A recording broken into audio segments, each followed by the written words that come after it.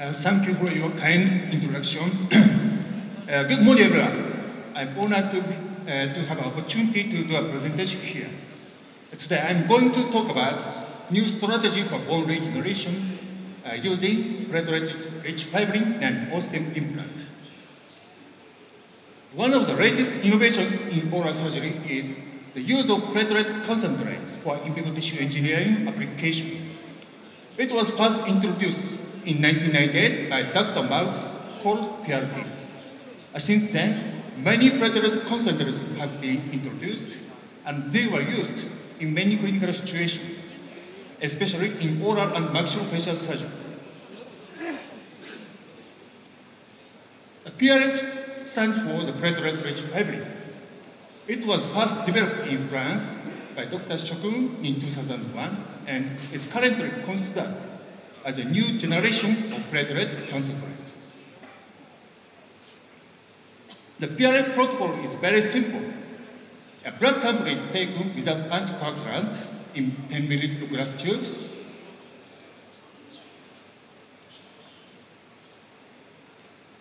And they are immediately centrifuged at 400 grams per 10 minutes.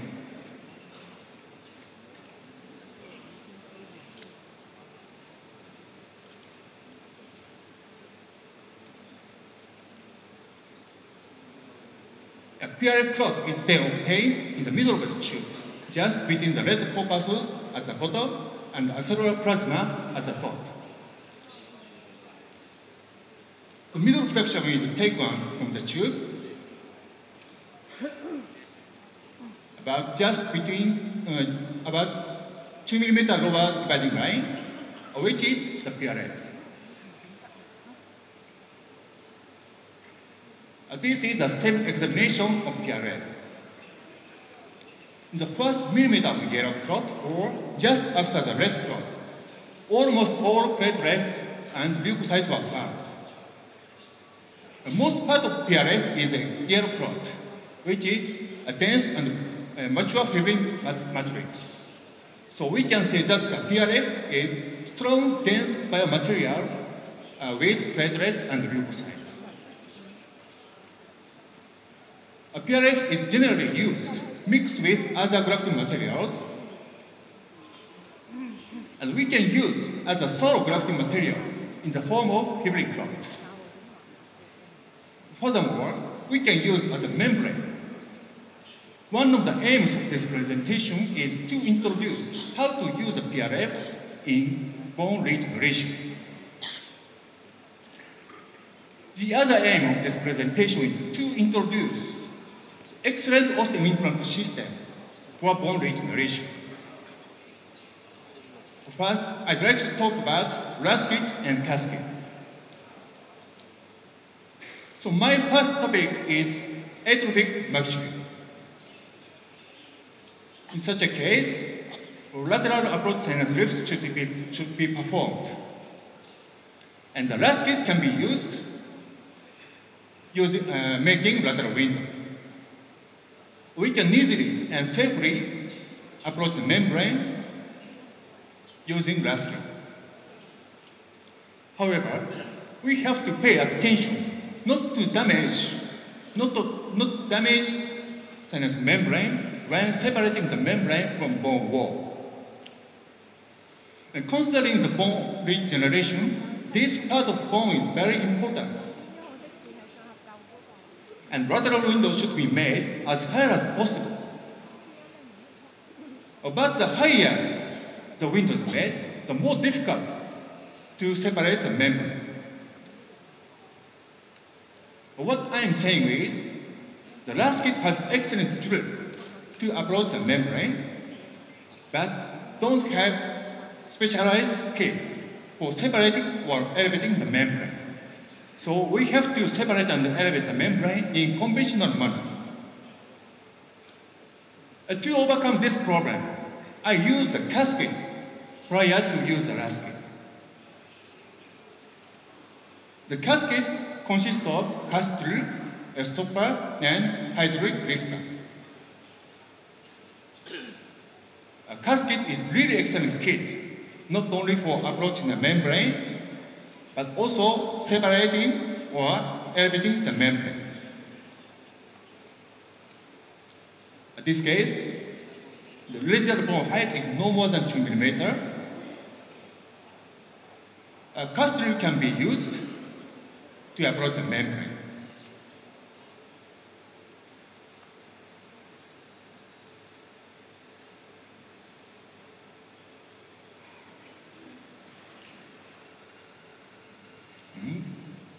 Reach the membrane successfully. After that, separate and elevate the membrane using hydraulic lift. To separate the membrane widely, inject saline in different direction by inclined hydraulic lifter, like this. You can see the membrane was widely separated. This. If you need to elevate the membrane more widely, use the casket in plural side.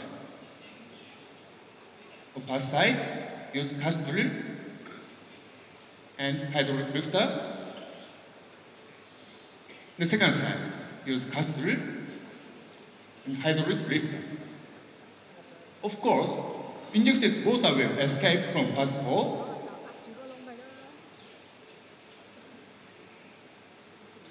Here. But that assures the membrane was separated successfully.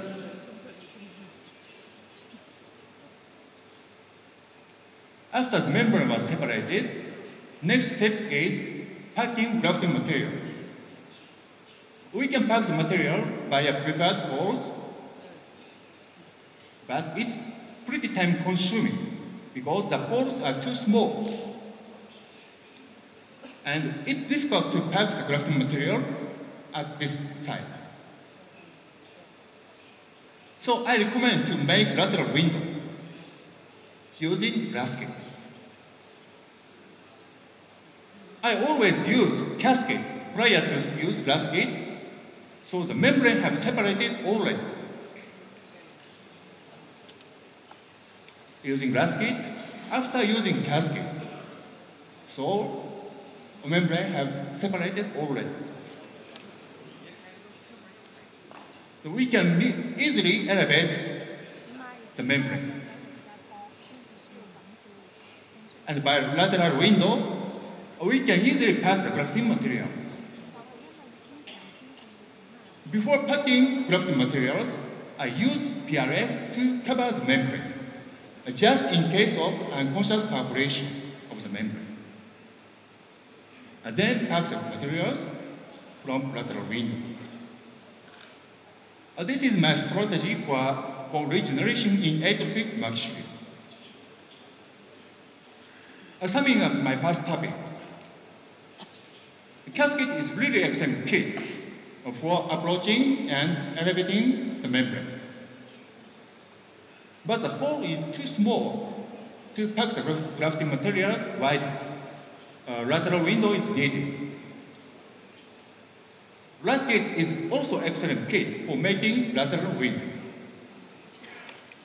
And using both casket and gasket, we can easily separate and elevate the membrane and easily pack the grafting materials via lateral window. And PRF is useful to cover the membrane just in case of unconscious perforation. Our next topic is the toothless damaged alveolar ridges. It is still challenging for us to regenerate bone in such a case. A number of different techniques have been developed, including online bone graft, destruction osteogenesis, and guided bone regeneration, GBR. GBR is one of the most popular and well-documented techniques for bone regeneration. I'd like to show you the conventional GBR technique with this case. Alveolar ridge was absorbed vertically and horizontally. 3 implants were placed in adequate positions. However, the upper part of implant was out of bone, so bone grafting was needed. In the GBR technique, perforating cortical bone is very important to have local blood supply. After that, in this case, I used beta TCB particles. And the GBR membrane was placed to protect the particles and suture.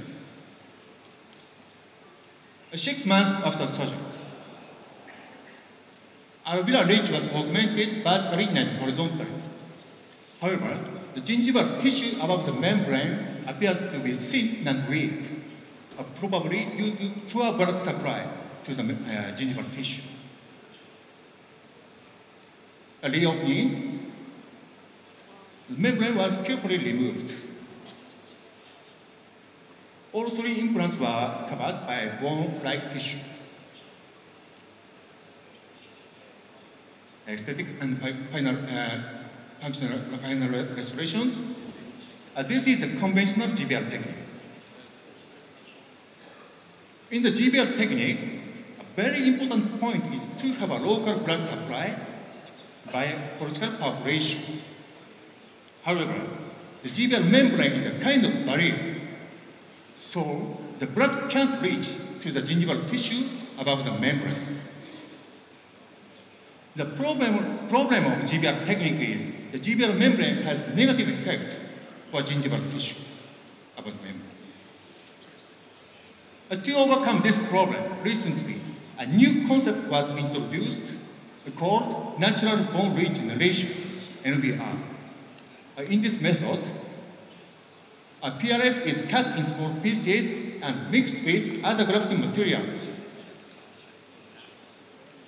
And this mixture maintains a space for bone regeneration. A PRF is also used as a membrane and placed above the mixture. The PRF membrane enhances the gingival tissue, which is the difference to the GBR technique. This is a case report by Dr. Del Corso, who first introduced this technique. In the original NBR, only the mixture of PRF and grafting materials are used for space making. However, as to the space making, using titanium mesh is effective, which never interfere with blood supply to the gingival tissue. Furthermore, using titanium mesh, the NBR can be done with only PRF, because titanium mesh ensures a space for bone regeneration. Avoiding other grafting materials are beneficial because we can apply this technique to the patient who refuse using allograft or xenograft or alloplastic materials.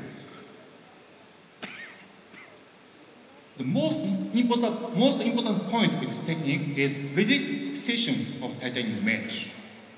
OSSTEM Smart Builder is suitable for this technique.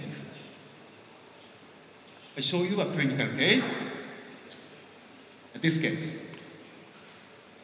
3 implants were installed and bone grafting was needed. After making transcortical threading, PRF was used as a solo grafting material and covered by titanium mesh, OSSTEM Smart Builder. Several PRF membrane was placed above the mesh to stimulate soft tissue healing and suture. Before and 4 months after the surgery, titanium mesh ensures space for bone regeneration. The GBR and NBR. Both procedures achieve alveolar ridge augmentation. However, gingival tissue above the GBR membrane appears to be thin and weak. In contrast, in NBR method, the gingival tissue was thick and healthy. 4 months after surgery, reopening and remove the mesh.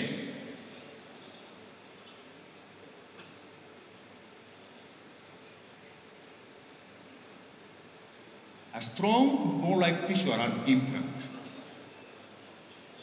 This is a new tissue by only PRF and blood clot. 5 months after the surgery, the regenerated alveolar ridge was quite broad and keratinized thick gingival tissue around implant. This is the modified alveolar technique using only PRF and titanium mesh. Another case. In this case, I used DFDBA particle in right side and only PRF in left side. Then smart builder was placed. So right side is DFDBA and smart builder. Left side is PRF and smart builder. Does the difference in grafting materials affect the result? 4 months after surgery. Remove the smart builder. Both right side and left side, the bone-like tissue was regenerated. No difference was found between DFDBA and PRF. Now, unexpectedly, this side of bone resolved, where smart builder wasn't used, suggesting the most important factor for bone regeneration is not grafting material, but the space for bone regeneration. OSSTEM Smart Builder ensures the space for bone regeneration, and using OSSTEM Smart Builder, bone regeneration can be done without grafting materials. Summing up the second topic, the GBL technique is effective for bone regeneration, however, negative for gingival tissue. The NBL technique overcomes the problem by using PRF membrane. In original NBL method, bone grafting materials are used for space making.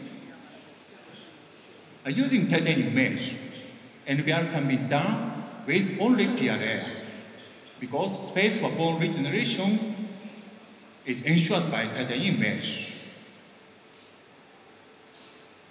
OSSTEM Smart Builder is easy to handle and suitable for this technique.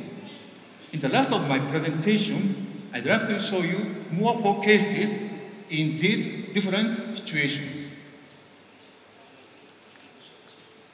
The first case, right side lower premolar and molars were missing. First premolar and second premolar were extracted 1 month ago. Soft tissue has been healed, but the post-extraction socket remained.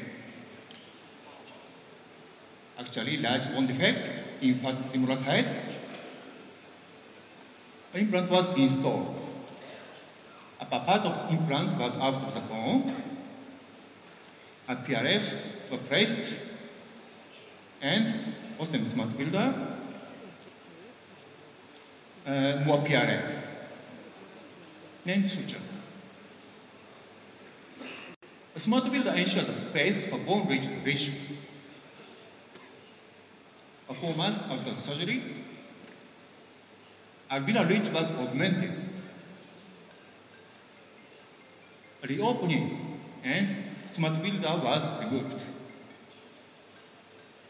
The implant was completely covered by newly generated tissue. Final resolutions, alveolar ridge was augmented and gingival tissue around implant is good condition. The second case, a horizontally resolved alveolar ridge. With deficient alveolar bone. So, 3 implants were installed and the upper part of the implant was out of the bone. The first case, the implant was placed in extraction socket. It was relatively easy to have blood supply. The second case, implant was installed already healed alveolar ridge. It was more difficult to have local blood supply. So perforation is needed, a PRF, then smart filter. More PRF. Let's suture. 5 months after surgery, alveolar ridge was augmented horizontally and gingival tissue around the implant is good condition. Already healed alveolar ridge was augmented horizontally by only PRF.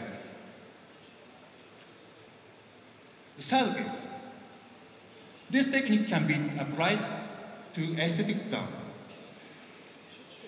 CT examination, alveolar bone was resolved horizontally, and implant was installed. The PRF and smart filter. A smart filter ensures a space for bone regeneration. 4 months after surgery, reopening and remove the mesh. A newly generated tissue by only PRF and smart filter. Horizontally augmented alveolar ridge. A soft tissue around the implant is good condition. This is the last case. Vertically absorbed alveolar ridge. 2 implants placement and 3 unit fixed bridge was planned. Second premolar side, extraction socket was remained. And second molar side, inferior alveolar nerve was relatively high position. So vertical bone augmentation is needed. Implant placement in adequate positions.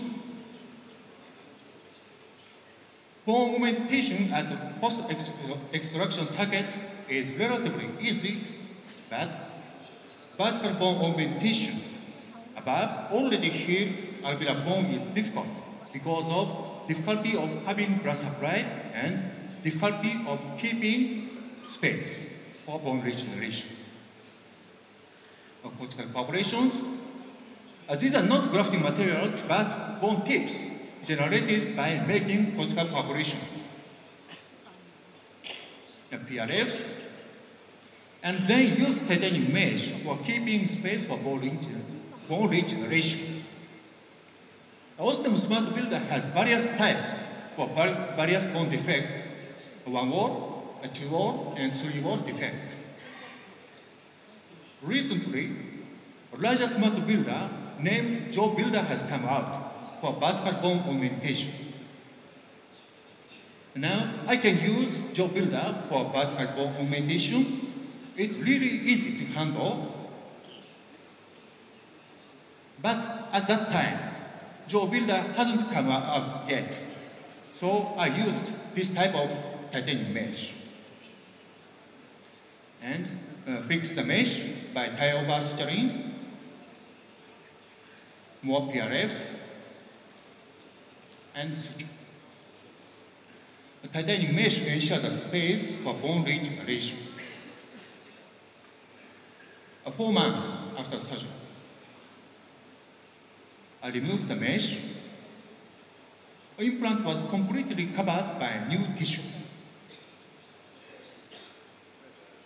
1 month after the second surgery, alveolar ridge was augmented vertically and horizontally. Final restoration. I have presented 4 cases of modified NVR technique using PRF and smart builder. This technique is simple, inexpensive, and completely fits in daily clinical practice. But Clinical aspects of this technique require long-term observation and further investigation. Today I talk about new strategy for bone regeneration. Thank you very much.